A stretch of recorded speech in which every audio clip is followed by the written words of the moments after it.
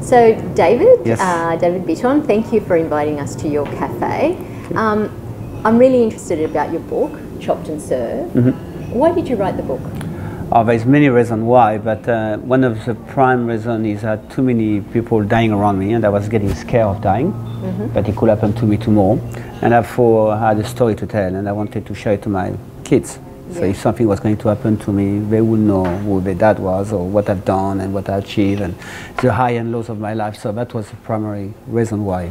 And what did you discover in the process of writing your story? I discovered that I went through a lot. Personally, I felt.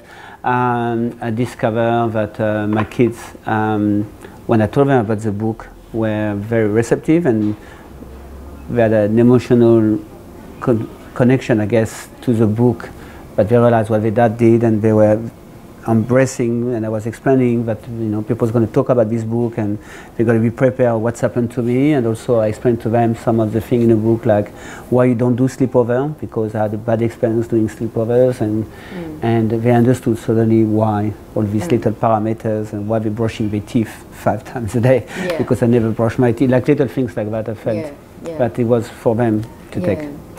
You, in your book, you talk about quite significant events in your life that, as you said, were quite negative and had a profound effect. You also talk about then how you moved past those negative impacts and were able to turn your life around.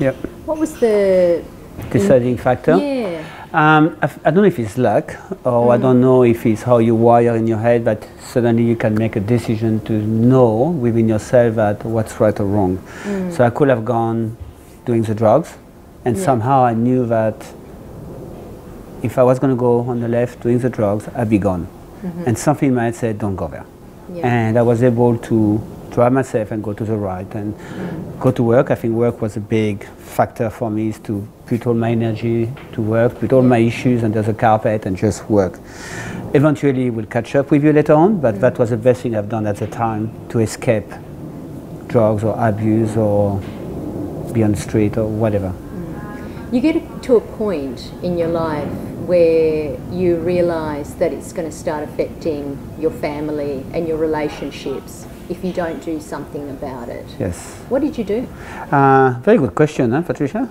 You prepare yourself. Very good question. Well, I think that, what happened is when my daughter was born, then everything came back to the surface. And like a tsunami. Wow, no one could touch her.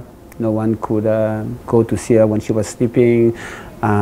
She had to go into a routine. It was no negotiable. So I was like a dictator with my daughter when she's born. And then that's where I realized that I still need some serious help, otherwise I would jeopardize her life as well. So I'm glad that the people around me, my wife, my mother-in-law, that say, young man, you need some help here. And so I started seeking help.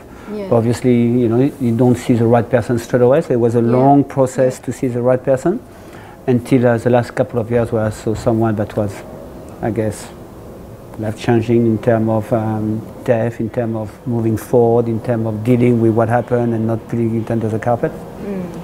So seeking someone high level, probably. And that's had an incredible then turnaround for you in your life and your relationships. And I know you've got a wonderful relationship with your children and your wife. So this takes us then to why Interrelate. Interrelate, first I was exposed to Interrelate with their work, what they do, and I thought it would be a good fit for what I've done and what I went through. They got so many platforms that they can help so many people at so many levels in terms of that is trauma, abuse, any kind of things that kids or younger kids go through that I think Interrelate can help. And my book, I think, fit in all these little platform, I guess.